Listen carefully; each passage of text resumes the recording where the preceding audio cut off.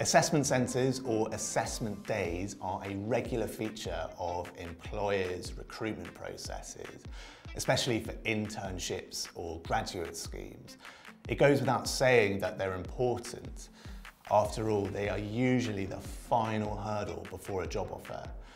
But what exactly is an assessment centre, and what are some of the exercises that are going to be thrown your way? And what are some of the common obstacles that trip candidates up? And what does a successful approach look like? These are just some of the questions we are going to be exploring in this course. With all this in mind, you will leave with a strong understanding of how you can prepare for an assessment centre so you can give yourself the best chance of success.